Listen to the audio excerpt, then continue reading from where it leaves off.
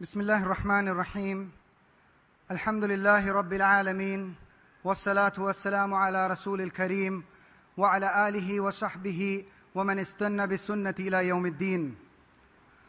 All praise is due to Allah, the Lord and Cherisher of the universe. May the peace and blessings of Allah be upon our beloved Prophet Muhammad sallallahu alaihi wasallam, his household, companions, and the followers of the right guidance till the day of judgment. Assalamu alaikum wa rahmatullahi wa barakatuh. May the peace and blessings of Allah be upon those who follow the right guidance and all of you. Good evening and welcome all to the first ever English version of the Ramadan Forum, which is in its 9th year. We extend our thanks to His Highness Sheikh Ahmed bin Muhammad bin Rashid Al Maktoum for his generous patronage of this event. Thanks also to our sponsors, Al Nabuda Group, Dubai Islamic Bank, Dubai Electricity and Water Authority, Beit Al Khair Society, General Directorate of Residency and Foreigners Affairs. These were our gold sponsors. For the last 8 years, Al-Multaka Al-Ramadani, or the Ramadan Forum, has been a yearly event organized by the Dubai's Department of Tourism and Commerce Marketing. Each year a new slogan is chosen, and last year's slogan was, Ramadan changed me. This year being the 9th, under the slogan, Nartaqi Linartaqi, or gathering to succeed, it is my pleasure to introduce to you the 9th Ramadan Forum and the talk for tonight. And we pray to Allah that we have many, many more in the future. Gathering to succeed, my brothers and sisters, in a month where there are so many ways to attain success, the doors of paradise are opened and the doors of hellfire are closed, and the devils are chained. It is this blessed month that in every day and night there are those whom Allah grants freedom from the hellfire, and there is for every Muslim a supplication which he can make and it will be granted. For this purpose, we have selected for you some of the best international speakers to discuss ways that true success can be gained, not only in Ramadan, but throughout our lives. Before I introduce our speaker tonight, I would like to inform you that you may send your questions to him by SMS to 050-94000097. The esteemed speaker tonight was born in Somalia, grew up in Saudi Arabia, and he is none other than Sheikh Saeed Rageah. He later moved on to living in North America in the late 80s. He has a BA in Islamic Studies and an MA in the Sharia. He has had several posts over the years, including, but not limited to, being a founder of Masjid Huda in Montreal and Masjid Aya in Maryland, and he's also the founder of both Muslim Magazine and Al-Aqsa Association. Furthermore, he was a chaplain at both the University of Calgary and the Southern Alberta Institute of Technology. He is currently the Imam of Abu Huraira Masjid in Toronto, Canada.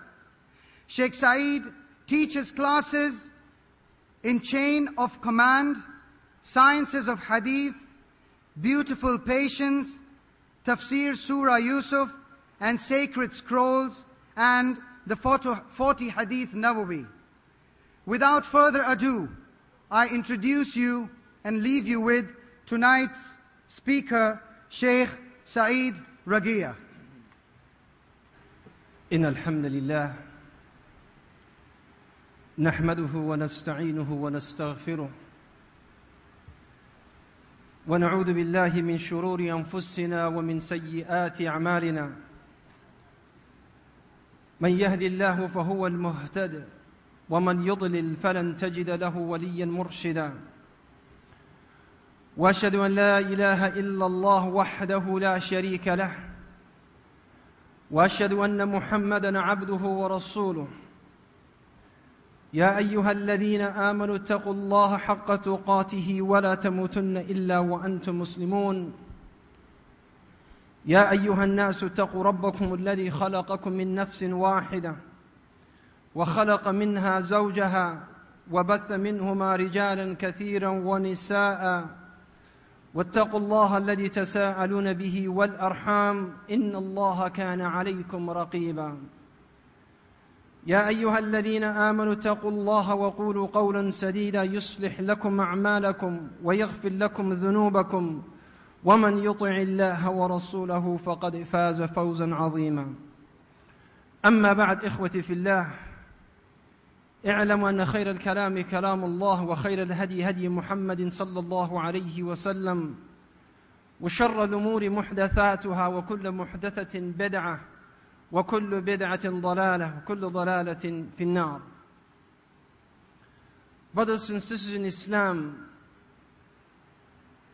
in our struggle, daily struggle, we always face with limitation. We always run into that wall. We always find ourselves not moving forward. Perhaps, if we ask ourselves the question, why am I in this situation? And what is the problem that I cannot move forward with my life? The clear answer would be because you put yourself in that situation. The answer would be the only limitation that can be put on you is the limitation that you put on yourself. Now, no one else has the authority or the resource or the ability to restrict you, to put you in a cage, to put you in a situation where you cannot move forward. And that's why, in this very short talk that I will present from this podium, I will address certain issues that inshallah would allow us to see the light at the end of the tunnel. Therefore, I would need your attention and I would need your imagination, because me talking from here only, addressing a crowd that is absent-minded, would not serve the purpose. But if we can work together and see if we can cross that line, that we can all succeed bi-idhnillah and walk out of this hole with a point, which is, I am capable of changing myself. High aspiration. Every single Muslim, every single human being should live under that banner, high aspiration. I want to move forward with my life. See, all of you sitting here, whether you're Amir or Ma'mur, whether you are the man of authority or someone has authority over you, whether you work for someone or you work for yourself and others work for you, whether you're in this situation because you want to be here or someone forced you here to be here, whether you like it or not, there is no limitation except the limitation that you have over yourself. Make that clear. And if you look in the lifestyle of Muslims nowadays, they always say, I want to be a humble Muslim. I want to live with the minimum. I want to live with what that is enough for me and my family for the day. I want to live in a simple house.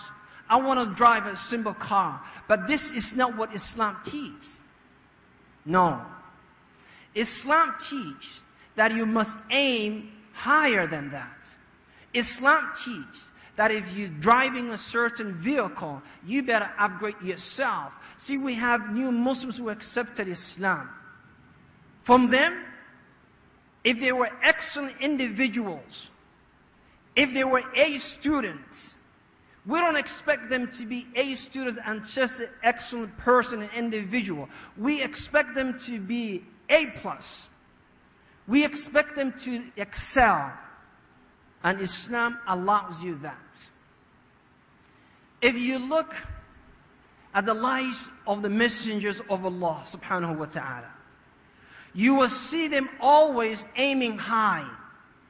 You will see them always want better, being closer to Allah subhanahu wa ta'ala, and to aim high in the status so they can be closer to Allah. Look, for example, Musa alayhi salatu wassalam. He's from a family that used to be slaves. Bani Israel were the servant and the slaves of Fir'aun. But when Allah chose him and made him his own prophet, Allah said about him, وَاصْطَنَعْتُكَ لِلنَّفْسِ وَلِتُصْنَعَ عَلَىٰ عَيْنِي وَكَلَّمَ اللَّهُ مُوسَى تَكْلِيمًا. All this status was given to Musa alayhi salatu wassalam, and it was enough for him to say, I was chosen out of Bani Israel. I was chosen from a people who used to be slaves. I am a chosen person. And not only that, Allah subhanahu wa ta'ala gave me all these titles. But no, He wanted to aim higher than that. He wanted to be better than any other prophet that ever existed. And what did he say to Allah subhanahu wa ta'ala? When Allah spoke to him, he said, oh Allah, you gave me all this status, in other words. But I want to have one thing that no one ever had before. That is, I want to see you. Allow me to see you. See, if you look at the status of Musa, he had everything. He was from the Ulul Azm, from the 5 chosen prophets. He is the messenger of Allah. But at the same time, he said, no, I want to upgrade my status. I want to be the prophet that saw Allah subhanahu wa ta'ala. So he said, oh Allah, let me see you. Allow me to see you. Because as a Muslim, this should be your ambition. That you always want to aim high. You always want to go higher. Never be content. And I'm not saying that you should be an ungrateful individual. I'm not saying that you should be an unthankful person. No, you should say, Alhamdulillah, what Allah blessed me with. However, I can do better. I can do better. And look, Muhammad sallallahu alayhi wa sallam. Look at Rasulullah sallallahu alayhi wa sallam. Again, he had everything that a prophet can ask for. He was Khatim al-Anbiya wal-Rusul. He was the seal of the prophets. He was the one that Allah subhanahu wa ta'ala said, because of you and by you, we will seal all the messengers and no one will come after you. But then look, he tells us, I am the first servant that the earth will release him from their graves. He's the first person that will come out of his grave. He is the first person and the only person that Allah would allow to intercede for others. He is the only person that gates of Jannah would open, no one before him. Then look what he said, sallallahu alayhi wa sallam. Hadith Sahih al-Bukhari wa ghayrik. Look what he said. Sallallahu alayhi wa sallam said, there's only one spot.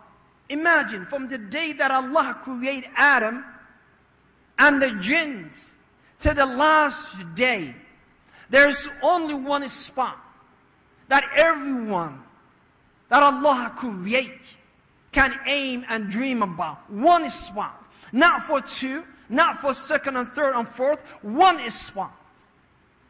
Did he say, sallallahu alayhi wa sallam, I love my brother, my father Ibrahim alayhi salam, let him have that spot? Did he say, I want my brother Musa to have that spot? He said, no. After every adhan, ask Allah to give me the wasila, to give me that place, to allow me to be that place that is only for one person. And that's why every time, and not only that, he said, if you do this for me, I will intercede for you on the day of Yawm al-Qiyamah. After you heard the adhan, if you say, Allahumma rabbi hadihi ad-da'wati at-tamma was-salati al-qa'im ati Muhammadan al-wasilata wal-fadila wa ba'athahu Allahumma maqam al-mahmud alladhi wa'ad, that is status. He said, then my shafa'ah is yours. See, your messenger of Allah did not want to be a second person, because second is always forgotten. You know, imagine, look at the light, look around you, see this light. When they're talking about the history of energy and electricity, they will only mention the man who came up with, not the man who developed. When they're talking about, telephones, they only mention the man who came up with. When we're talking about fuqaha, we always start with Abu Hanifa, because he is the first place. There's always no place for second person. So as a Muslim, if you say, I am content, I'm happy, I'm satisfied with the second place, then I will tell you that is a status and the mentality of a loser. Because your messenger sallallahu alaihi wasallam said only one person, and he aimed that. He said the nations, the prophets will present their followers. I want to be the one who has most followers. Therefore, marry women and have children. He wants to be first. He wants you and I, because since we are his followers, to be first of nations. But look at the status of the Muslims nowadays. We are on the back burner. We are on the wagon. We are way behind all other nations. You know why? Do you know why we became followers, not leaders? It's because we no longer aim high. We no longer aim high. Look, now if one of the brothers takes off his hat and sees where that hat is made, he will say that hat probably is made in China. If you see the car that you're driving, perhaps that car was made elsewhere. If you look into your shoes, you will probably see that shoes was made by someone other than Muslims. So we became followers. And this is not what a Muslim should be. Muslims should lead, ikhwati fillah. Do you know, for your general information, do you know that we as Muslims came up all the social principle and aspect that the people live by today? See, in Canada, when your child is born, where I live, in Canada, when your child is born, they give you something called child allowance, which means every month your child will receive money from the government. And then when you go to a Muslim and say, oh my God, we don't have that back home. Guess what? We came up with that concept. It was Umar ibn Khattab radiyallahu anhu who came up with child allowance concept. It was Umar ibn Khattab who said, no. Every Muslim child that is born, he should get salary from Bayt al-Mal. Do you know, ikhwati fillah, and I'm not talking about medicine, engineering, chemicals, we're not talking about math, we're not going to say, oh mashallah, Muslims are the first people who came up with zero. I'm not talking about zero, meaning no result. Number zero, that digit, we came up with. Imagine now math without zero. We came up with that. I'm not talking about these simple things, but do you know this is the concept of animal rights? My brother last night mentioned some of it. Do you know at the time of Umar bin Abdul Aziz, we had departments. Departments. And the Bayt al-Mal. And this department is funded, is a government-funded department. And what did they do? They cater one of the departments to blind animals. Now, like imagine the government is funding an organization, a department of its own government, and say we will hire people to take care of blind cats. Do you have that in anywhere else? Muslims came up with the concept of animals' right. Do you know at that time we had department from retired animals, camels, mules, donkeys, horses. When they get old, nowadays in Canada, we put them down. But do you know in the Muslim country, our ulama and rulers said, they did their due. Now it's time for us to serve them. Let them die in peace. Do you know that? No, we don't. We only think Muslims are always in need, under the mercy of others. No, we led the world to light. We led the world to light. And this is, ya ikhwati fillah, what you and I are missing. Missing our history. And look at the Sahaba. Look at the Sahaba. Because when the teacher is great, can only produce a great student. والحديث في صحيح مسلم من حديث ربيعة بن كعب الأسلمي. Now listen to the hadith. Rabi'ah, this man, was a simple man. Very devoted, dedicated, decent, sincere Muslim. And he took upon himself to serve the Messenger of Allah sallallahu alayhi wa sallam. I want to serve you, O Messenger of Allah. So he served. And Rasulullah, like most of you, he used to give back to those who give. If you do him a favor, he will give back and do you a favor. Not just saying, Jazakallahu khairan, walk away. No. If you give him a gift, he will give you a gift. If you do him a favor, he will do you a favor. If you give him something, he will give you something in return. So he saw this man bring him water in the middle of the night for wudu. See him, this man always serving. فَقَالَ يَا رَبِيعَ سَلْ. O Rabi'ah, ask. O Rabi'ah, ask. Now imagine you have the opportunity to ask someone of authority anything that you want. Imagine if the Amir says to you, what do you want? What would you say? What would I say? I would say, I want a palace, and I want Lexus, and BMW would be perfect. Maybe 2 or 3 of them. I want something decent. But Rabi'ah, he said, As'aluka, I'm asking you, murafaqataka, to be your companions in Jannah, in paradise. He did not say, Ya Rasulullah, appoint me as a governor of the city of Mecca. He did not say, let me be in charge of Bayt al-Mal. Fire Bilal, he is very fist-tight person. He's not giving much. I'll take care of business. No, he said, I want to be your companion in Jannah. Rasulullah was shocked. Yani, a smart man.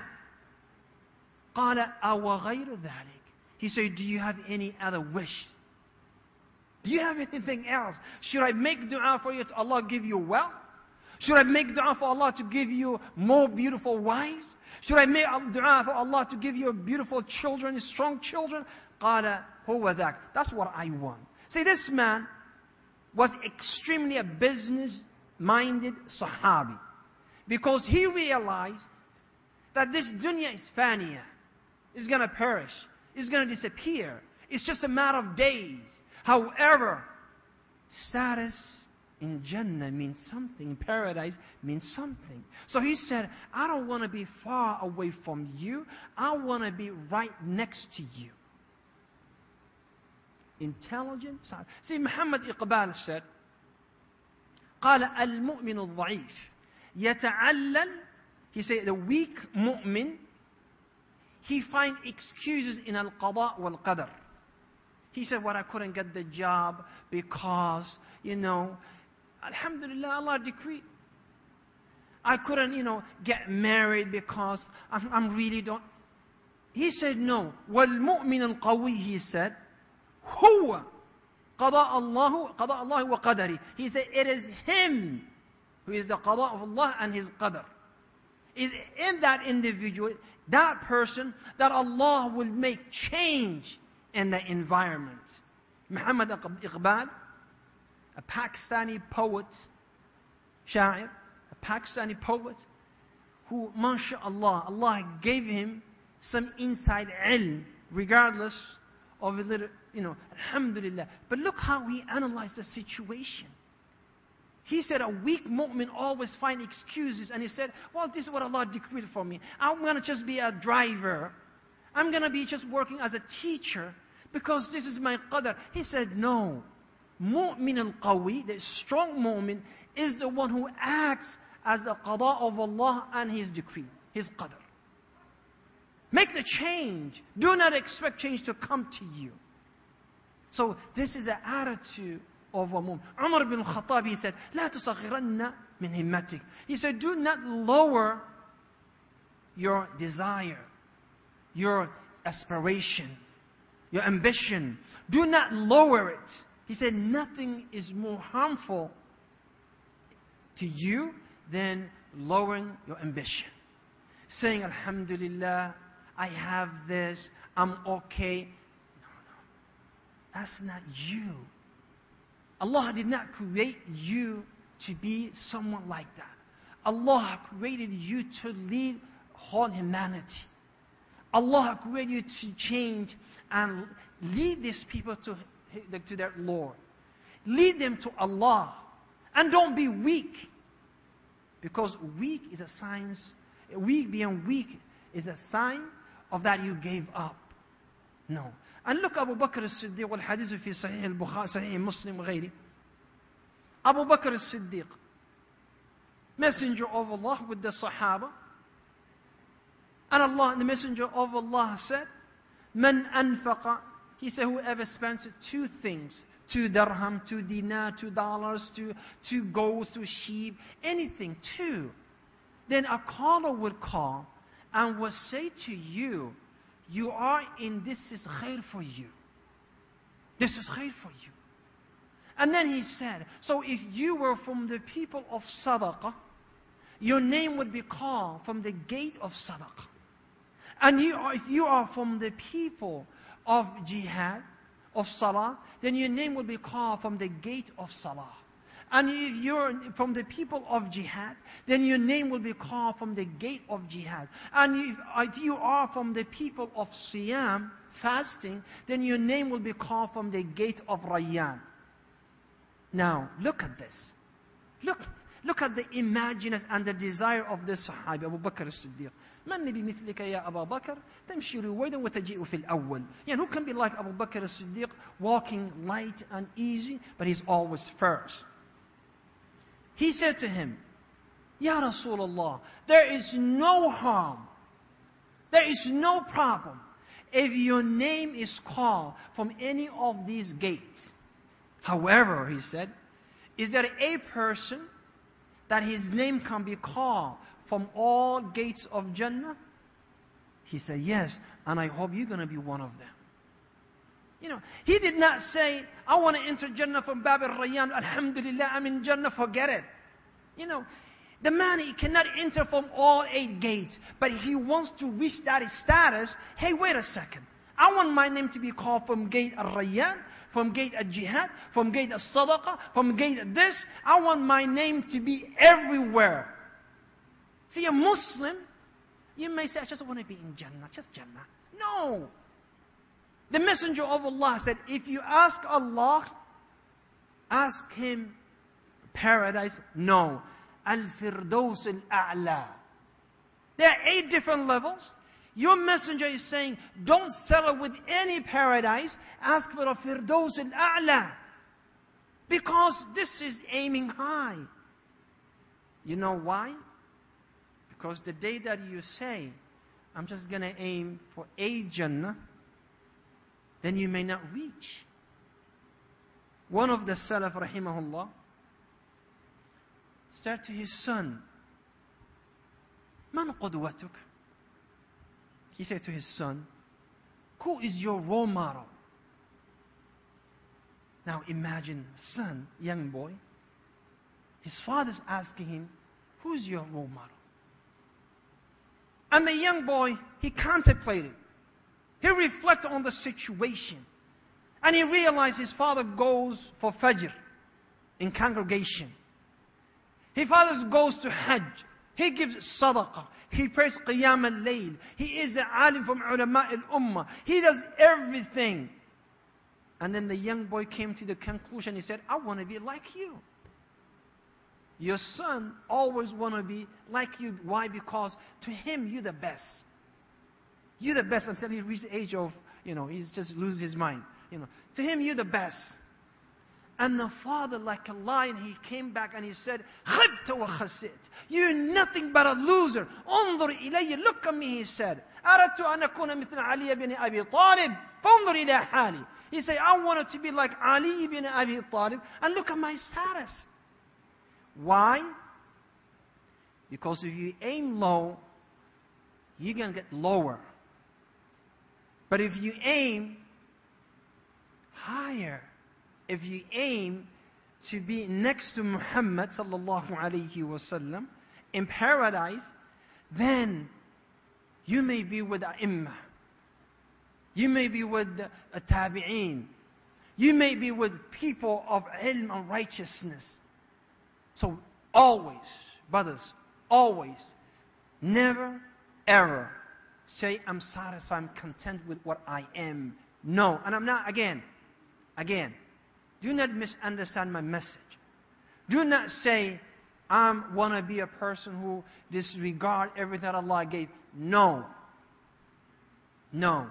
Ibn al-Qayyim said, rahimahullah, the ultimate goal that a mu'min should aim for is to please Allah subhanahu wa ta'ala. I'm asking you to do this through halal means. I'm asking you to live a life of a Muslim that is not satisfied with the simple thing that he has. Umar ibn Abdul Aziz, قال إن لي نفس تواق. He said, I have a nafs that always aims high. He said, first thing that I desire was to be a alim, to learn ilm. Then I became alim. And then he said, and then I desire to marry the daughter of the Khalifa, Fatima. So I married her. And then I desire to be a governor. So I got to be the governor of the city of Medina. He said, then I wish and I desire to be the Khalifa, the king, the ruler of the Muslims. He said, then I got it. Now look at their status. Alim, he became an alim. To marry Fatima, he married Fatima. To be a governor, he became a governor. To be a Khalifa, he became a Khalifa. He said, but now my nafs desires Jannah. Desires Jannah. So look at yourself. Look at this man. He took steps. Practical steps. Now what you need to do is always aim higher than your status. If you have only high school diploma, say, no, I want to get my college degree. If you have that, say, no, I want to go to university. If you have that, you say, no, I want to do my master's. If you have that, you say, no, I want my PhD. If you have that, you say, wait a second, what else can I do? There's always room for improvement. And the sky is the limit. But the only enemy that you have is you. The only limitation that you have is you, no one else. You know, we have, subhanAllah, in my community, we have a Chinese man who accepted Islam. Chinese. You know, he doesn't speak Arabic. He can't read Arabic.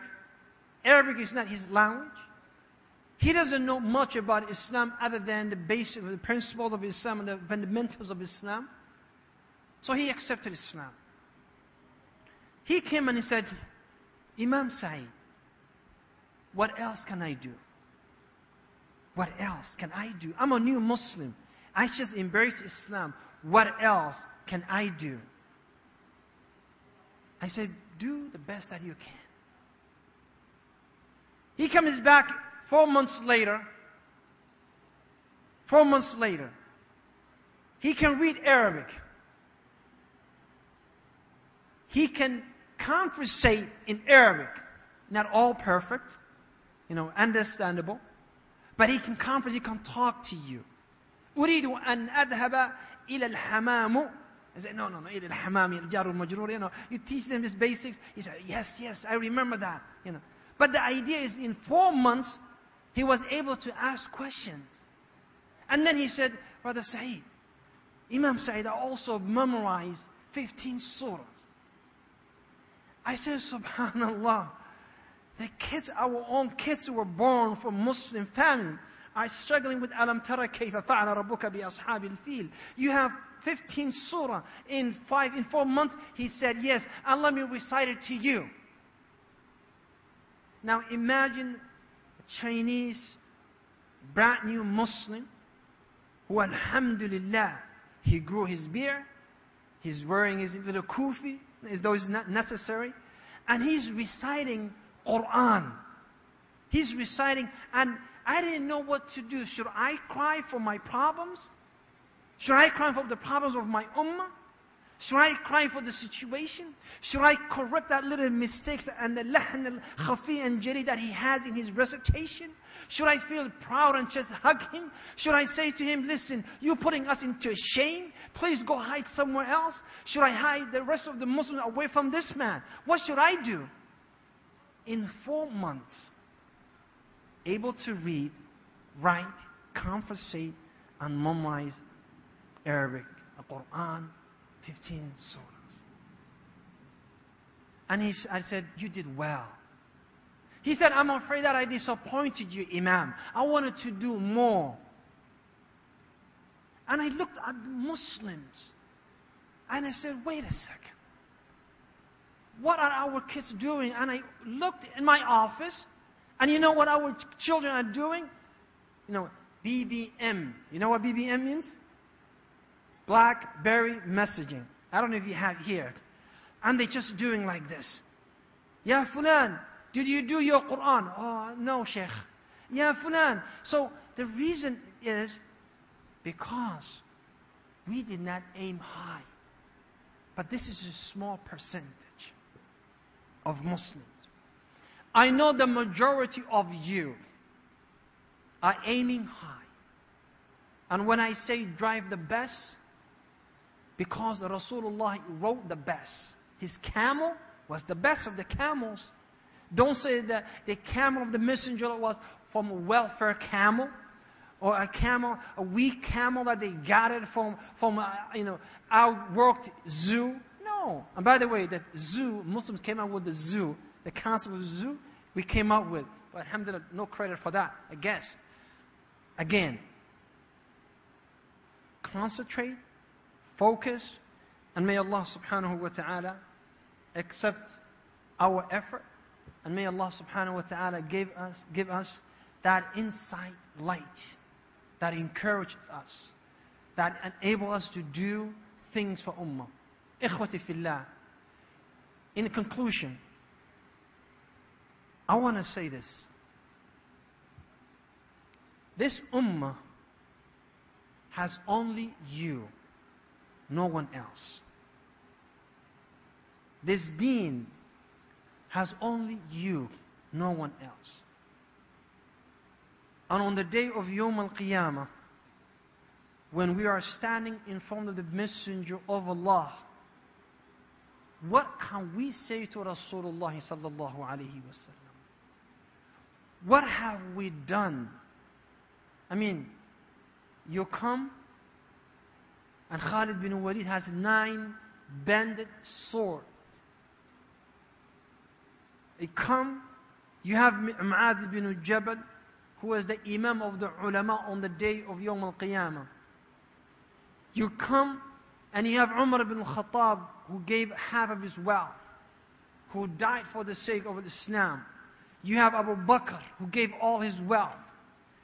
You come and you have Ahmad bin Hanbal, his back is speaking on his behalf, is being lashed. You come and you have Al-Arsalan, who march against the enemy of Islam with the minimum number. What are you and I going to present on the day of Yawm al-Qiyamah? How can we compete with these people and say, this is what I did for my deen, this is what I did for Islam? Abu Bakr, Umar, step aside, I'm here. Ikhwati fillah, there is no one else for this deen except you. There is no other hope except you. There is no other future except you.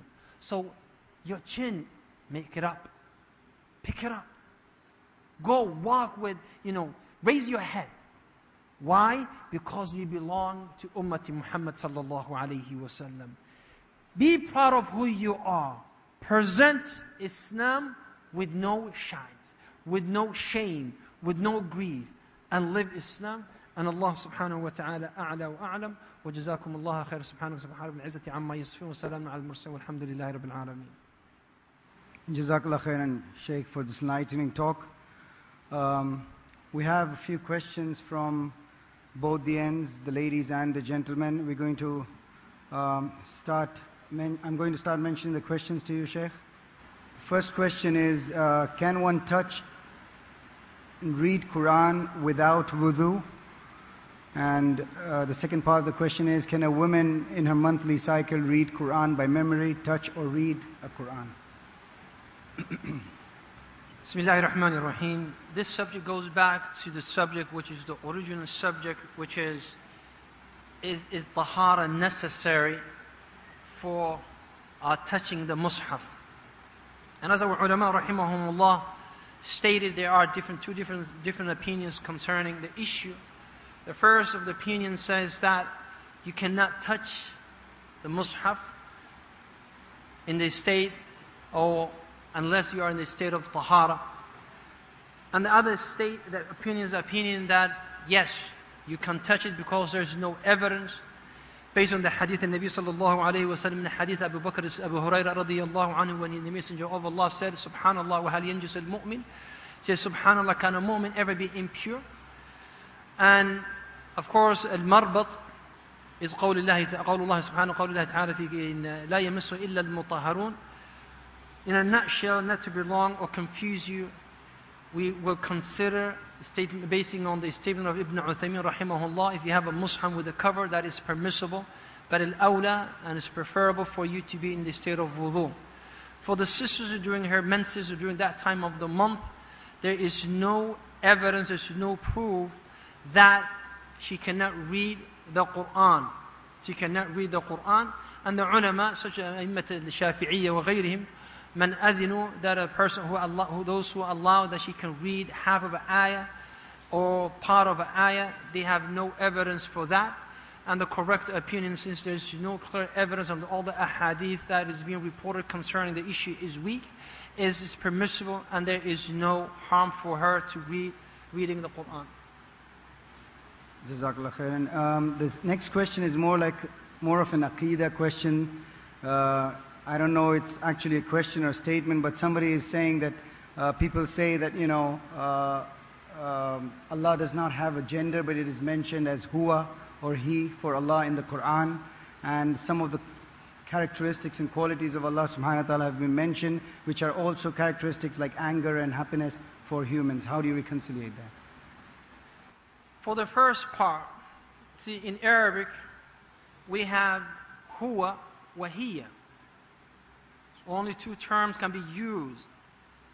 In English, we have he, she, and it. Three different words that you can use. Now, when you want to translate, when the translators want to translate Allah, it cannot be it, and it cannot be she. Therefore, they chose the word huwa, or he, in English. And of course, in Arabic, Allah subhanahu wa ta'ala is not a female, nor he has a gender as we know, but it's more linguistic terminology that is being used. In terms of the attributes of Allah subhanahu wa ta'ala, as a mu'min, as a mu'minin and Muslims, we believe whatever came from the book of Allah is true and there's no doubt in it. And whatever came from the sunnah, authentic sunnah of the messenger of Allah is true and there is no doubt in it. Therefore, when Allah subhanahu wa ta'ala states a certain attributes, the attributes of smiling, the attributes of anger, the attributes of mercy, we said, yes, it is part of, this is what Allah subhanahu wa ta'ala said, and we accept. Are these related to the anger of a human, or are they similar to the anger or the attributes of a human? The answer is no. However, Allah subhanahu wa ta'ala said, لَيْسَ كَمِثْلِهِ شَيْءٍ, and there's none equivalent or like Allah subhanahu wa ta'ala, but this is something other than how you interpret or understand. Wallahu a'lam. All right, there's a question here which is a common misconception in our societies about giving the Quran to non-Muslims. What is the ruling regarding this? How do we, present this to the non-Muslims? And the other part of the question is, how do we give da'wah to the non-Muslims? Da'wah to the non-Muslims, da'wah. Giving the mushaf, based on the ijma' al-fuqaha of this time, that we rely on, if the mushaf has two different languages, English and the Arabic, then this cannot be called mushaf. This is a translation of the Quran based on Shaykh bin Baz, Ibn Uthaymeen, and Albani, and others.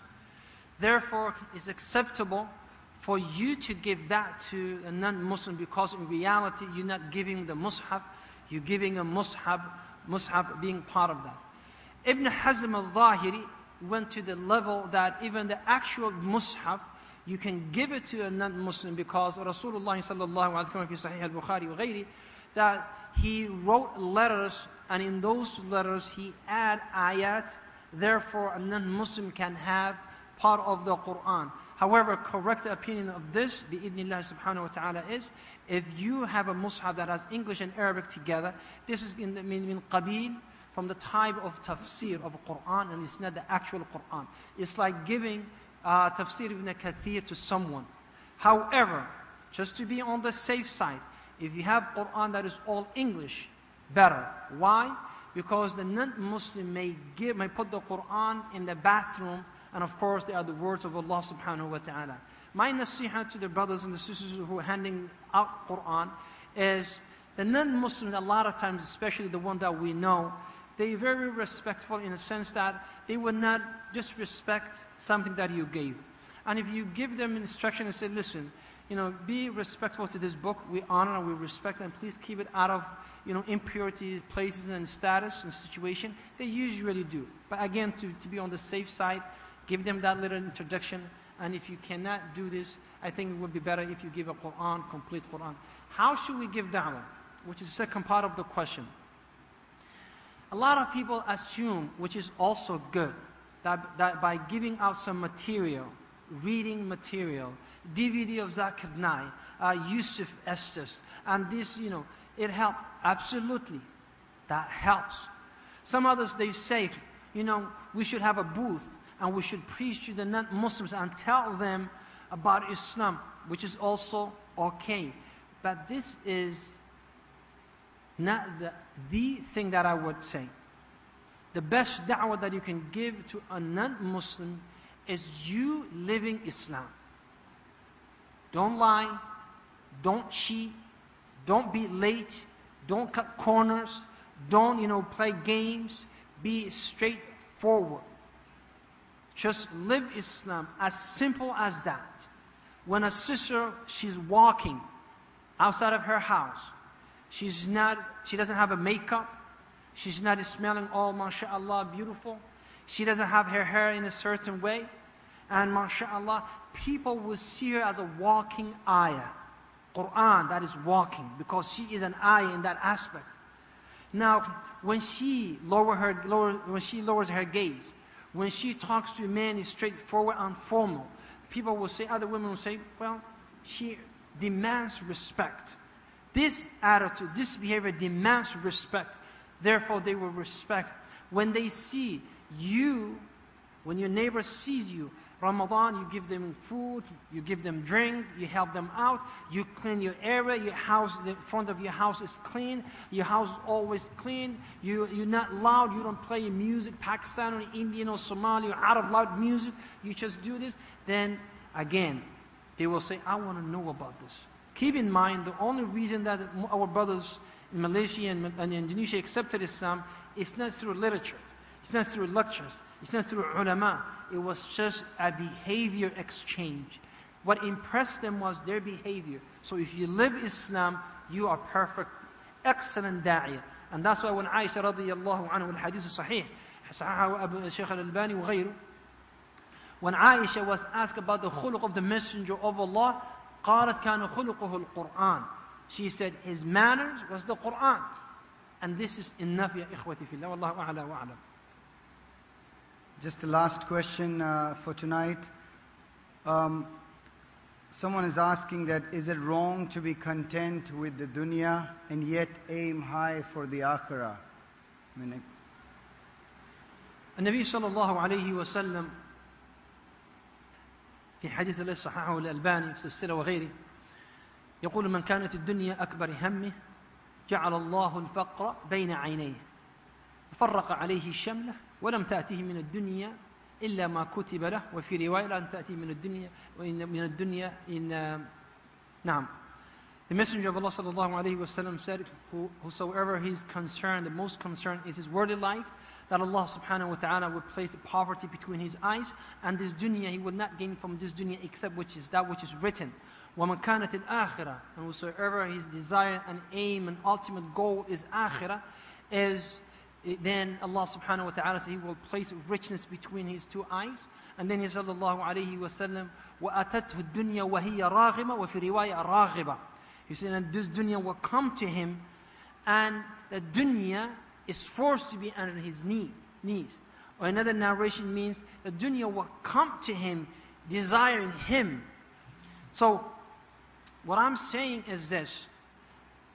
You utilize whatever you have in this dunya. وَلَا تَنْسَ نَصِيبَكَ مِنَ الدُّنْيا.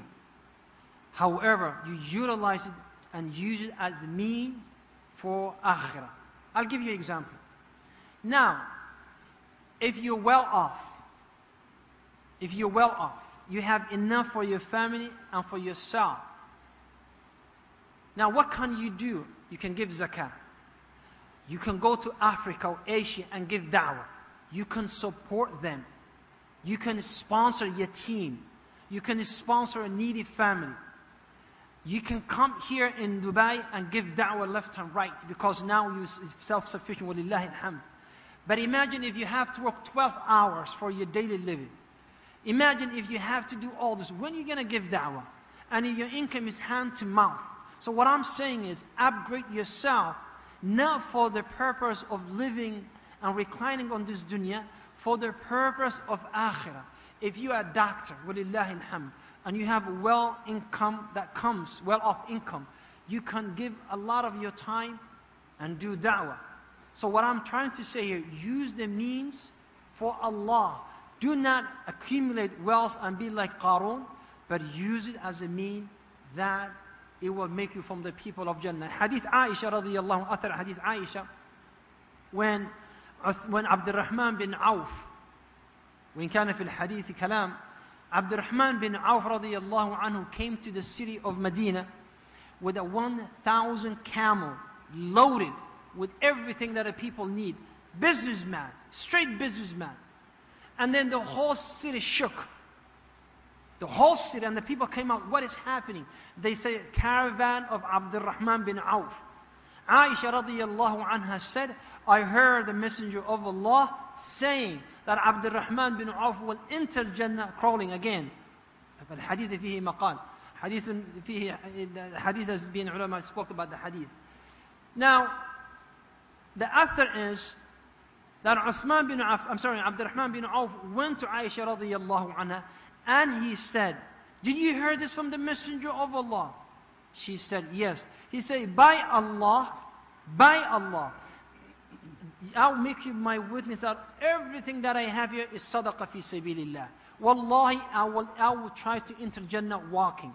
So what Abdurrahman bin Auf did was, utilize what Allah blessed him with to be in Jannah. So that's what I'm trying to say here. Not to accumulate wealth and be like Harun. No.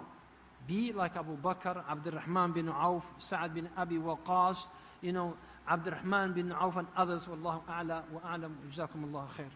Jazakumullah khair. And Shaykh, there is a comment over here. Please don't conclude yet. We want more, please. But unfortunately, alhamdulillah, every good thing has to come to an end. So we have to conclude the talk tonight and the question and answers. Just before we leave, we have one brother over here who would like to come into Islam. He's ready over here, so we would like him to come up on the stage and take the testimony of the faith with the Shaykh, inshallah. Jazakallah khair. Just for the non-Muslim who are watching this or being part of this, you have to understand, walillahi alhamd, by our brothers stating the kalima or the shahada, the testimony there is only one God worthy of worship, the following thing happens. One, he becomes part of us. We love him, and we will love him like we love our own blood, biological brothers. Two, all of his sins are forgiven. In Christianity, they have the original sin. In Islam, you were born with no sin, and by the time you return to Allah, by stating the shahada, you also become sinless. And that's why we call them a revert, not a convert. Now, the third thing that happens is his life changed and becomes a better person. So I would encourage all the non-Muslims just to reflect on that, and may Allah guide us all. Now he will say after me, what's your good name? Jane. Jane, my name is Saeed. Nice meeting you. Same thing with you. Jane, you're going to repeat the statement of your life, and this is the turn of your life, a new beginning, new light.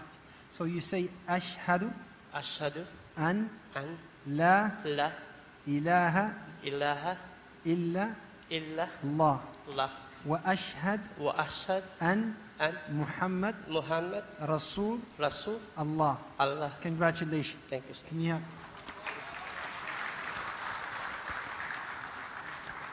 Just a word of wisdom. When you welcome your Muslim brother, let him see the beauty of Islam. Let him see that we are warm people. Let him see the care that Islam teaches. Let him see the beauty of being a Muslim. Not a person that we just hug him on the stage and he drops down and that's it. But let him be a member of the family. Wallahu a'la wa a'lamu. Jazakumullah.